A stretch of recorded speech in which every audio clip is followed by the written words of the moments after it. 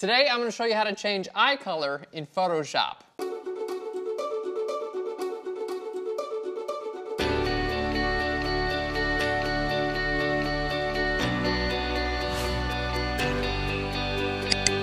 Hey guys, and welcome to Phlearn. My name is Aaron Nace, and you can find me on the all-new redesigned Phlearn.com, where we make learning Photoshop and photography fun. And today's episode's super cool because we get to change eye color in Photoshop. And you'll see it's actually not that hard to do. And the practical applications for this may be a little bit on the limited side, but everyone thinks it's fun to change your eye color. I know because I have dark hair, I always wanted blue eyes, so I obviously can't do that in person.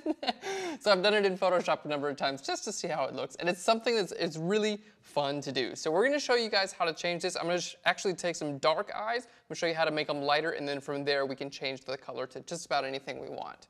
So here's our image for today. It's from Fotolia.com. Beautiful eye, and we're gonna be making this a bunch of different colors. So the first thing that I want to do when I'm going to go ahead and change the eye color, I started out with a dark eye on purpose because I knew we were going to get a ton of questions like, oh, I have dark eyes, how do I change them to blue or something like that. So we're going to kind of start with that.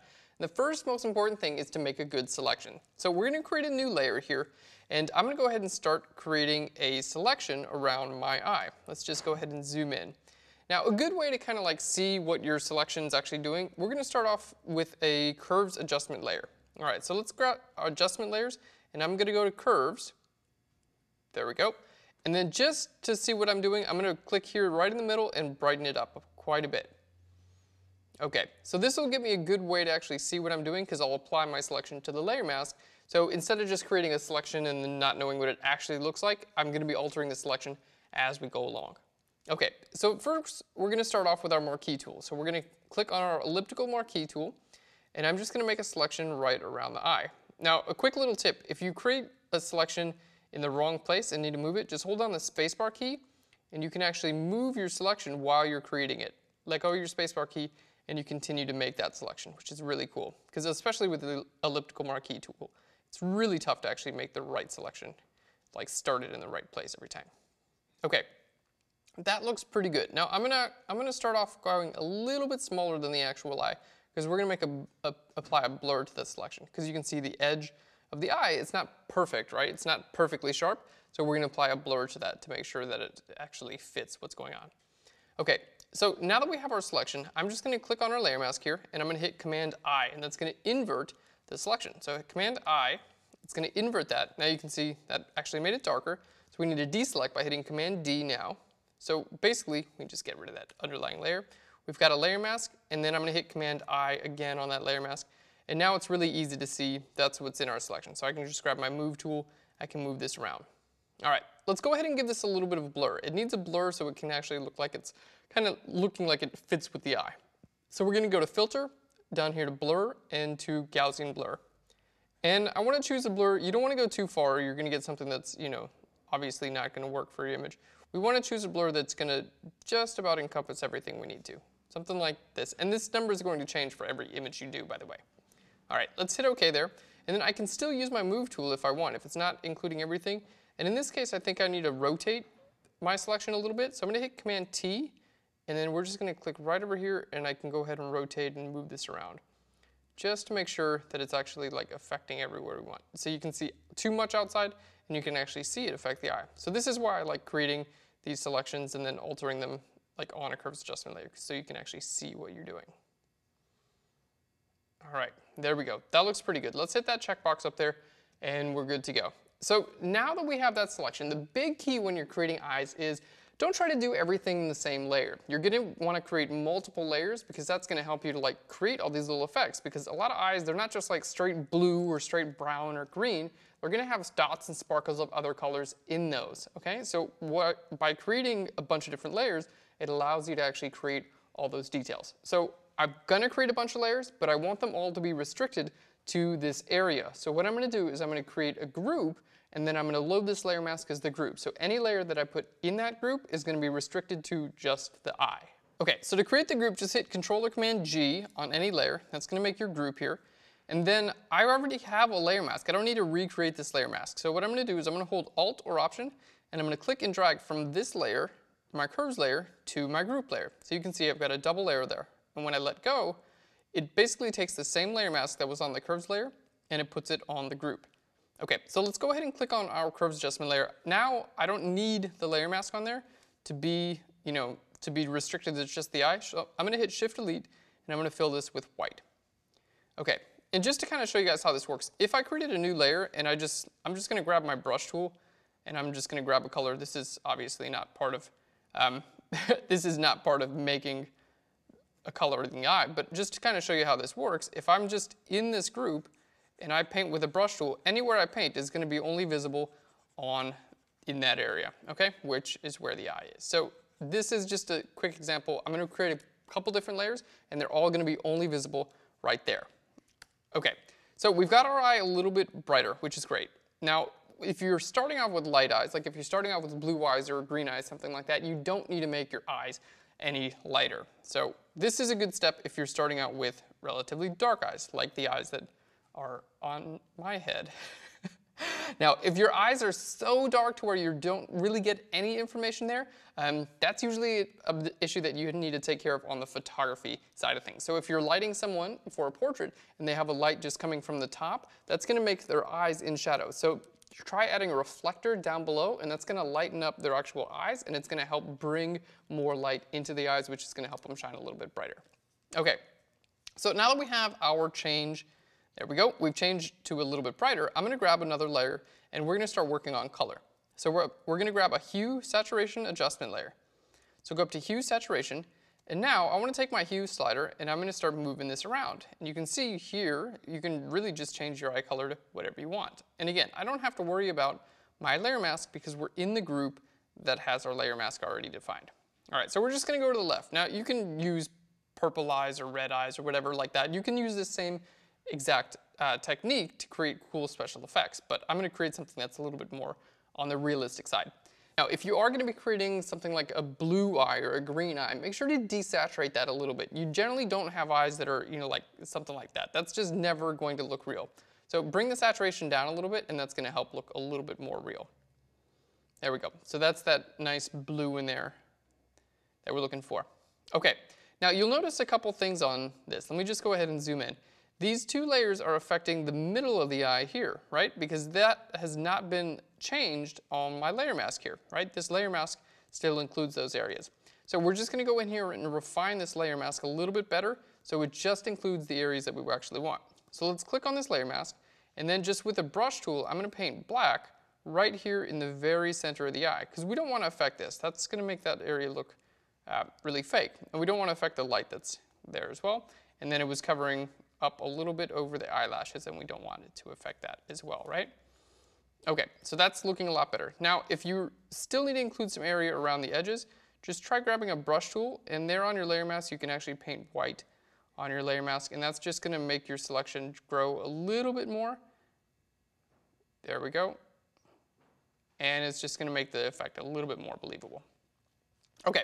So that looks pretty good. Now for this I would recommend looking at a lot of reference pictures for eyes. So if you want to make blue eyes, like go to Google, type in an image search and type in blue eyes and actually look at a bunch of different blue eyes to kind of see what they look like. And one thing that I was noticing with blue eyes is they tend to get darker around the edges.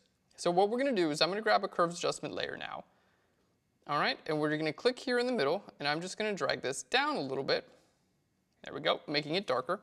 We're going to hit Command I on that layer to invert our layer mask. And then with a very soft brush, I'm just going to paint white on my layer mask here around the edges. And what this is doing is just going to make the edges just a little bit darker. You can see that's kind of how that works. And again, I'm not worried. You can see this layer mask, if I hold Alt or Option, this layer mask is really messy. Okay, I'm not worried about trying to stay just inside the eye because this layer, the group mask, is taking care of that for me. Okay. Now we've got our eyes, they're looking blue, they look cool, but they're not done yet because I want to add a little bit more definition to these. I want to add a little bit more style. So what we're going to do is I'm going to grab another curves adjustment layer. Okay, and here's where we're going to add some detail. So I'm going to go to my blue channel now, and we're going to click here in the middle, and we're going to pull this down. So that's like less blue is more yellow. Yellow and blue are opposite. So if I click here and pull this up, we're going to have more blue. This is going to be less blue. All right, that's a little too much on the green side, so I'm going to click on the green and we're going to pull this down again. All right, our RGB, which is just like grayscale, I'm going to pull that up a little bit, and then our red, we can kind of pull this up a little bit too. And this is totally just an area to play around. We're going to do a couple different variations, so you can see this is the time to kind of play around. Okay, so now that we have this other color, because I was noticing, I did a Google search, and I saw that a lot of blue eyes had a little bit of yellow, especially right around the middle. So we're going to hit Command I on this layer mask to invert it as well, and then I'm going to paint this white on the layer mask here just right around the middle. And again, I've just got a soft edge brush here, and we're just kind of painting this in as a different type of effect. So let's just zoom out and take a look at the eye. All right, so you can see like that little effect really does change a lot, and it makes it a lot more believable. So there's our before and our after, changing it to blue. Now, I'm going to do another variation because I want you to show you guys there is tons of variation you can do with this. So let's just duplicate this entire group. I'm going to click on this group. We're going to duplicate that entire group. Again, we got to make this one invisible, right? This is our original hue saturation that changed us blue, right? So this one, we're going to double click on there, and maybe this time I want to go more towards the green scale. Okay, so we're going to go towards green. There we go. Let's bring our saturation down even more.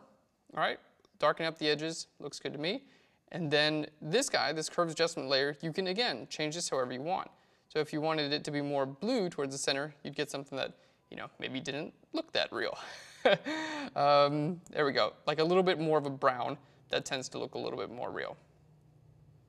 All right, there we go. And you know what, I'm gonna go back in here and change this color again for that green because it's a little too much on the saturated side. I think something right about there is gonna look a little bit more real for that.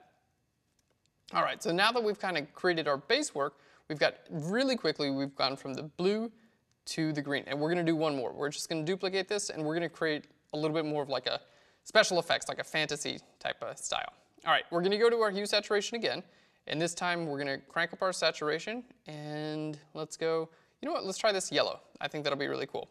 Let's darken up the edges again, and then here, ooh, that's actually pretty cool already. All right, let's double click here, and you can see it's just kind of fun. You can totally change these colors around to where, really whatever you want. Let's go red. Let's see what we're doing with our green channel. Yeah, let's pull that down. This is gonna be cool. All right, let's go to our blue channel and play around putting more blue. You know what? Yeah, I like that with the less blue in it. All right, and I wanna do one more thing with this, with these eyes. We're going to create another layer in here. And again, we're just playing around, guys. We already showed you how to do the realistic. This is just like Aaron fun time. All right.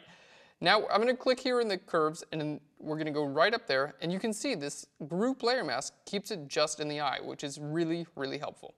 Okay, let's go ahead and invert that layer mask by hitting Command I. And now I'm going to make a hard edge brush, and we're going to make this really small. And I'm just going to paint like little white kind of like flecks in here. Okay. Nothing, you know, there we go. Nothing too uniform. I kind of want to be a little bit sporadic when I do this. All right. That looks cool. Now let's go ahead and blur those a little bit so it doesn't look like just a pen stroke. So I'm going to go to Filter, Blur, and then Gaussian Blur. Okay. Just a little bit of blur is going to help it look like they're actually part of that eye. And then here I can go in, I can make that brighter. Let's zoom out so we can see what I'm actually working with here. I can make that brighter. If I wanted to add a little bit more red to those areas, I could do that. Take away a little bit of the red, I could do that. Let's add some green. You know what? It would look kind of cool with that magenta in there. All right, so again, I'm doing this a little bit for like a special effects, but if you guys wanted to do, you could darken that out. Oh, that actually looks kind of cool dark. I'm gonna keep that a little bit on the dark side, but then I'm gonna go on my layer mask, and we're going to change this out a little bit to make it look a little bit more realistic. So we're just going to change it out, focus this here on the middle. There we go. And then let's put a little bit more of a blur. All right, there we go. That's kind of cool. I didn't even know I was going to wind up doing that. It's just, if that was not a completely obvious already. I had no idea what this last one was going to look like when I started this tutorial. But I think it looks pretty cool. And let's go ahead and zoom out so we can see our eyes. So let's see, we've got our standard issue brown eye to start with. We've changed it to a nice blue. We've got a green in there that looks realistic, and then we've got kind of a little bit more of a crazy eye as well. And that's how you change eye color in Photoshop and keep it realistic. Thanks so much for watching today's episode, guys. Remember, the key thing here is to create a selection where the eye is, and then load that as a mask on the group. That way you can create a bunch of different layers inside that group, and they're all gonna be restricted to the eye. If you like what we're doing here at Phlearn, be sure to subscribe to our YouTube channel. You can receive free videos teaching Photoshop and photography every single week. And if you have an idea for an episode, please leave it in a comment down below, or any questions about today's episode as well. We'd love to help out. Thanks a lot, guys. I'll Phlearn you later. Bye, everyone. All right, get in here. Kiernan's wearing her cool shorts today. Comment on how great they are. Thanks so much for watching today. It's blam.